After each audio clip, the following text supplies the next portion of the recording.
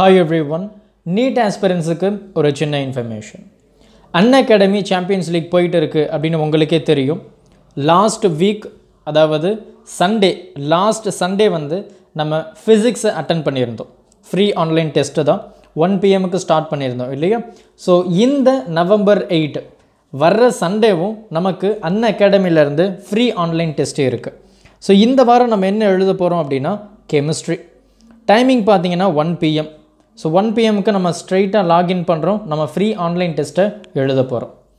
நம்ம ப்ராக்டிஸ் பண்ண போகிறோம் நம்மளுடைய ஃப்யூச்சர் எக்ஸாமுக்கு. இதில் நிறைய ரிவார்ட்ஸ் இருக்குது, அது உங்களுக்கே தெரியும். ரேங்க் 1லேருந்து 10 எடுத்திருந்தோம் அப்படின்னா நமக்கு 10,000 அமேசான் வவுச்சர். 11லேருந்து 30 எடுத்திருந்தோம் அப்படின்னா நமக்கு 5,000 அமேசான் வவுச்சர். அண்ட் 31லேருந்து 50 ரேங்க்குள்ள எடுத்திருந்தோம் அப்படின்னா நமக்கு 3,000 Amazon voucher Unacademy champions league provide பண்ணுறாங்க. ஸோ மறந்துடாதீங்க, November 8 coming Sunday 1 PM chemistry online test எழுத போகிறோம். தேங்க்யூ. ஹாய் எவ்ரி ஒன், நம்ம இன்னைக்கு பார்க்க போகிற கான்செப்டை வந்து ரொம்ப சிம்பிளான கான்செப்டை தான். 12th ஸ்டாண்டர்ட் ஃபிசிக்ஸில் சாப்டர் 7 வேவ் ஆப்டிக்ஸில் இந்த டாபிக் இருக்குது. ஆஸ்ட்ரோனாமிக்கல் அண்ட் டெரஸ்ட்ரியல் டெலஸ்கோப் இப்படின்னா என்னன்றதை நம்ம பார்க்க போகிறோம். டெலஸ்கோப் அப்படின்றப்பவே நமக்கு ரொம்ப ஈஸியாக ஞாபகம் வர்றது என்ன, ரொம்ப தூரமாக இருக்கக்கூடிய ஒரு பிளானட்ஸு இல்லை ஸ்டார்ஸு இந்த மாதிரி விஷயங்களை நம்ம பார்க்கறதுக்கு தான் இல்லையா? ஸோ இந்த டெலஸ்கோப் பார்த்தீங்கன்னா 1608 அப்போது ஹான்ஸ் லிபர்ட்ஸே அப்படின்னு சொல்லிட்டு ஒரு சயின்டிஸ்ட்டு முறையாக கண்டுபிடிச்ச டெலஸ்கோப் இது தான். அதுக்கப்புறம் தான் இவருடைய விஷயங்களை கேதர் பண்ணி கலீலி வந்து 1609 ஒரு டெலஸ்கோப்பை டிசைன் பண்ணுறாரு. இந்த டிசைனுக்கு அப்புறம் தான் வெளியில் இருக்கக்கூடிய அந்த பிளானட்ஸ் ஸ்டார்ஸை பற்றி நம்ம நிறைய இன்ஃபர்மேஷனை கற்றுக்கிட்டோம். இந்த டெலஸ்கோப் அந்த அளவுக்கு ஒரு இம்பார்ட்டண்டான ஒரு ரோலாகவே இருக்குது அப்படின்னு நம்ம சொல்லலாம். இந்த டெலஸ்கோப்பை நம்ம ரொம்ப பேசிக்காக 2 வகையை பிரிக்கலாம். We have many types. ரொம்ப பேசிக்காக பார்த்தீங்கன்னா 2 டைப் இருக்குது. ஒன்று ரிஃப்ராக்டிவ் டெலஸ்கோப், இன்னொன்று ரிஃப்ளெக்டிவ் டெலஸ்கோப். ஸோ ரிஃப்ளெக்ஷன் இந்த மாதிரி 2 டைப் ஆஃப் டெலஸ்கோப் இருக்குது. இந்த ஆஸ்ட்ரோனாமிக்கல் அண்ட் டெரஸ்ட்ரியல் டெலஸ்கோப் பார்த்தீங்கன்னா ரிஃப்ராக்டிவ் டெலஸ்கோப் அப்படின்னு சொல்லலாம். ஸோ ரிஃப்ராக்ஷன் ஓகேவா, ரிஃப்ராக்டிங் இப்படின்னு நம்ம சொல்லிக்கலாம். ஸோ இப்போ இந்த ரெண்டுமே பார்த்தீங்கன்னா ரிஃப்ராக்டிங் டெலஸ்கோப். இது பார்த்தீங்கன்னா ஆஸ்ட்ரோனாமிக்கல், இது பார்த்தீங்கன்னா டெரஸ்ட்ரியல். இங்கே 2 லென்ஸ் இருக்குது, இங்கே 3 லென்ஸ் இருக்குது. So we will discuss everything. நம்ம என்ன படிச்சிருந்தோம், நம்ம இந்த ரிசால்விங் பவரில் ஒரு முக்கியமான விஷயத்தை நான் உங்களுக்கு சொல்லியிருப்பேன். ரிசால்விங் பவர் ஆஃப் டெலஸ்கோப் அப்படின்னு சொல்லிட்டு. ஸோ டெலஸ்கோப்பை நம்ம என்ன சொல்லியிருப்போம், அதனுடைய ஆங்கிளில் தான் நான் சொல்லியிருப்பேன். Minimum angle, just listen, minimum angle. அப்போ D theta which is equal to நம்ம என்ன பார்த்தோம், 1/2 லாம்டா இல்லையா? ஸோ பை டி அப்படின்னு பார்த்துருந்தோம். இந்த டி அப்படின்றது அப்பர்ச்சர். ஒரு ஸ்டூடெண்ட் வந்து சார் அப்பர்ச்சர் அப்படின்னா என்னன்னு சொல்லி கேட்டிருந்தாரு. ரொம்ப சிம்பிள் தான், இந்த சைஸ் இல்லையா? ஸோ இந்த சைஸை தான் நம்ம அப்பர்ச்சர் அப்படின்னு சொல்கிறோம். அப்போ இந்த டி என்ன சொல்லுது அப்படின்னா டெலஸ்கோப்புடைய அப்பர்ச்சர்.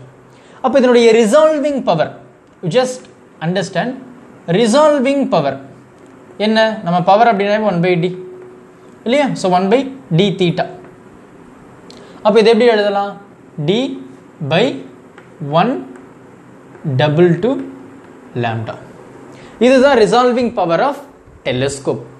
இந்த டி என்னன்னா அப்பர்ச்சர், அந்த லென்ஸினுடைய சைஸ், இது அகலம் எல்லாமே அப்பர்ச்சர்.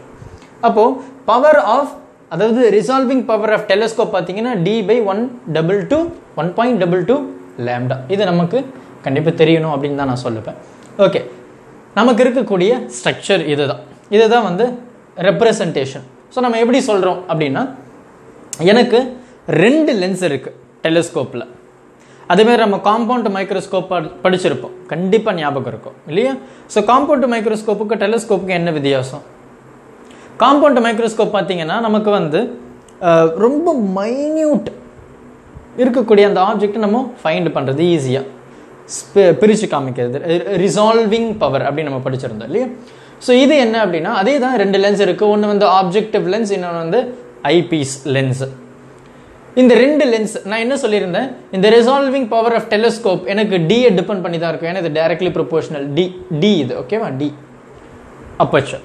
அப்போது எனக்கு டெலிஸ்கோப் நல்லா இருக்கணும், ரொம்ப பயங்கரமாக எனக்கு இமேஜ் அழகாக காமிக்கணும் அப்படின்னா, எனக்கு இருக்கக்கூடிய எல்லா இன்ஃபர்மேஷனையும் கலெக்ட் பண்ணணும் அப்படின்னா எனக்கு இந்த அப்பர்ச்சர் வந்து பெருசாக இருக்கணும். சார் எனக்கு புரியல sir, just try to understand. எனக்கு இங்கே வரைகிற மழை வருது ஓகேவா, மழை வருது, எனக்கு இந்த மாதிரி ஒரு வெசல் இருக்கு. இந்த மழையில் இந்த தண்ணியை நான் கலெக்ட் பண்ணுறேன் ஒரு குறிப்பிட்ட நேரத்தில். இன்னொரு வெசல் இருக்கு, அதே தான் மழை, தண்ணியை கலெக்ட் பண்ண போகிறேன் அதே நேரத்தில் வச்சுப்போம். இந்த ரெண்டு கேஸ்லேயும் பார்த்தீங்கன்னா எனக்கு எந்த இடத்துல தண்ணி அதிகமாக கலெக்ட் ஆகிருக்கும்? கண்டிப்பாக இதில் தான். ஏன்னா இதனுடைய சைஸ் பெருசு. அப்போ சைஸ் பெருசாக இருக்கும்போது இதில் வரக்கூடிய அந்த ட்ராப்ஸ், ரெயின் ட்ராப்ஸை நான் அதிகமாக கலெக்ட் பண்ணுறேன். அப்போ இந்த டெலிஸ்கோப் அப்படின்னு எடுக்கும்போது இந்த அப்பர்ச்சர், இந்த ஆப்ஜெக்டிவ் லென்ஸ் எனக்கு எவ்வளோக்கு எவ்வளோ பெருசாக இருக்கோ அந்த அளவுக்கு I can collect all the information. இங்கே மாதிரி இப்போ சின்ன பக்கெட் கம்மியாக தான் தண்ணி வந்தது, என்னால் இதெல்லாம் கவர் பண்ண முடியல. ஆனால் இங்கே பாரு பெரிய பக்கெட். ஸோ பெரிய பக்கெட்டில் எனக்கு இது கொஞ்சம் அகலம், கொஞ்சம் தள்ளி என்னுடைய டிஸ்டன்ஸை நான் கவர் பண்ணிக்கிறேன். புரியுதா? அதே தான் இங்கே டெலிஸ்கோப். அப்போ இந்த டெலிஸ்கோப் எனக்கு பெருசாக இருக்கும்போது இதில் கவர் ஆகக்கூடிய ஆப்ஜெக்ட் எப்படி இருக்குது? அதிகமாக இருக்குது. புரியுதா? அது ஸ்டார்ஸ் ஆகட்டும், பிளானட்ஸ் ஆகட்டும், வாட் எவர் இட் இஸ். சரியா? ஸோ அப்போ அதனால தான் எனக்கு objective lens of a telescope வந்து ரொம்ப பெருசாக இருக்கும். அதுதான் இது சொல்லுது அப்பர்ச்சர் அப்படின்னு நான் சொன்னேன். ஓகே, அப்போ எனக்கு பெருசாக இருக்குது. லெட் அஸ் சே எனக்கு இமேஜ் வந்து இன்ஃபினிட்டியில் தான் இருக்குது கண்டிப்பாக, இல்லையா? அப்போது எனக்கு இன்ஃபினிட்டியிலேருந்து வரக்கூடிய அந்த இமேஜ் எனக்கு இந்த லென்ஸில் படும்போது, கான்வெக்ஸ் இந்த லென்ஸில் படும்போது என்ன ஆகுது அப்படின்னா எனக்கு இந்த மாதிரி ஃபார்ம் ஆகுது. ஸோ நமக்கு தெரியும் கான்வெக்ஸ் லென்ஸில் இன்ஃபினிட்டியிலேருந்து வர்ற இமேஜ் வந்து நமக்கு ஃபோக்கஸில் விழும் அப்படின்னு. அதே தான் இங்கேயும் நடக்க போகுது. அப்போ இன்ஃபினிட்டியிலேருந்து வரக்கூடிய எல்லா இமேஜையும் நான் கன்வர்ஜ் பண்ணி ஃபோக்கஸில் நிறுத்திட்டேன். அப்போ ஃபோக்கஸில் பாருங்கள் எனக்கு தலைகீழா inverted, real and inverted image வந்து கிடச்சிருக்கு இல்லையா? இன்வெர்டட் தலைகீழே இருக்குது. அப்போது எனக்கு தூரத்தில் இருந்த அந்த இமேஜ் வந்து ஆப்ஜெக்ட் வந்து இந்த ஆப்ஜெக்டிவ் லென்ஸில் பட்டு எனக்கு இமேஜ் இங்கே விழுந்திருக்கு. ரைட்டா? So real and inverted image தலைகீழே இருக்குது. A', B' அப்படின்னு போட்டிருக்கு. இதனுடைய ஹைட் இதுதான். அப்போது நான் ஃபஸ்ட்டு லென்ஸு வழியாக வரக்கூடிய அந்த ஆப்ஜெக்டை நான் ஃபோக்கஸ் பண்ணிட்டேன்ப்பா. இதை நம்மளால் பார்க்க முடியாது. ஸோ நம்ம பார்க்கணும் அப்படின்றதுக்காக வந்த அந்த இமேஜை, நல்ல கவனிங்க, வந்த இமேஜை நான் மறுபடியும் இன்னொரு லென்ஸை வச்சு பார்க்குறேன். புரியுதா? நான் இன்னொரு லென்ஸை வச்சு பார்க்குறேன். அப்போது எனக்கு இங்கே வருது இல்லையா? ஸோ இந்த லென்ஸு இதனுடைய ஃபோக்கல் எனக்கு இங்கே இருக்குது, அதுதான் FE. வாங்குற இமேஜ் எல்லாத்தையும் நான் இங்கே எடுத்துகிட்டு வரேன், ஆப்ஜெக்ட் எல்லாத்தையுமே. இதனுடைய ஃபோக்கல் லென்த்து F0. சரியா? ஸோ அப்போ F0, இதனுடைய ஃபோக்கல் லென்த் FE. அப்போ வர்ற இமேஜை இங்கே எடுத்து இதனுடைய கரெக்டாக இதனுடைய ஃபோக்கலில் வச்சுருக்கேன். ஸோ தட் எனக்கு கவர் ஆகும். அப்போது இதில் என்ன ஆகும்? எனக்கு எல்லாமே எனக்கு பேரலாக போகும் இல்லையா? எனக்கு இப்படி எல்லாமே எனக்கு பேரலாக போகும். எல்லாமே எனக்கு பேரலாக தானே வருது, பேரலாக போகுது, அதை நான் பார்க்குறேன். ஆனால் நான் பார்க்குற அந்த இமேஜ் இன்வெர்டடாக இருந்தாலுமே எனக்கு இன்ஃபினிட்டியில் தான் கிடைக்குது. சரியா? To infinity.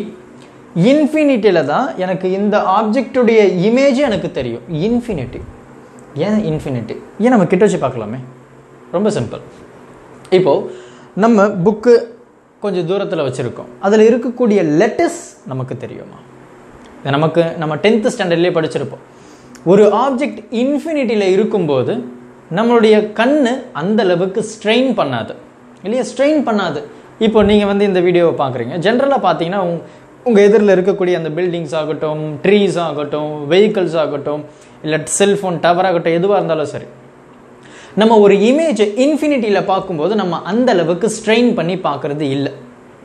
அதே இமேஜை நம்ம கிட்ட பார்த்தோம் அப்படின்னா நம்ம அதிகமாக நம்ம கண்ணுக்கு ஸ்ட்ரெயின் கொடுக்குறோம். ஸோ இந்த மாதிரி இன்ஃபினிட்டியில் வரக்கூடிய அந்த ஆப்ஜெக்டுடைய இமேஜ் நான் ரொம்ப கிட்ட பார்த்தேன்னா எனக்கு கண்ணு ரொம்ப வலிக்கும். அப்போ நான் என்ன பண்ண போகிறேன், எனக்கு வரக்கூடிய அந்த ஆப்ஜெக்டுடைய இமேஜை நான் மறுபடியும் இன்ஃபினிட்டியில் பார்க்குறேன். அப்போ இன்ஃபினிட்டியில் பார்க்கும்போது I can see the image clearly for a long time.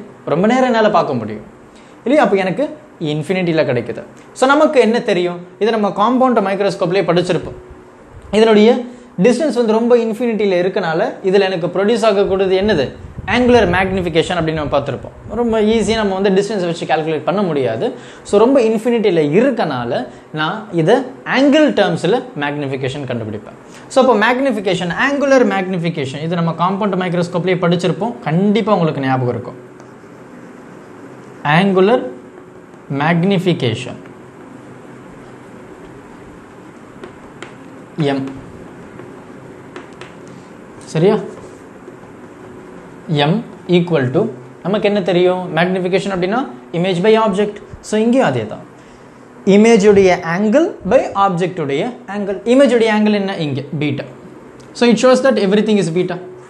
அப்போது எனக்கு இங்கேயும் பீட்டா தான். அப்போ பீட்டா எனக்கு ரொம்ப ரொம்ப சின்ன ஆங்கிள் அப்படின்றதுனால நான் டேன் அப்படின்னு எடுக்கிறேன்.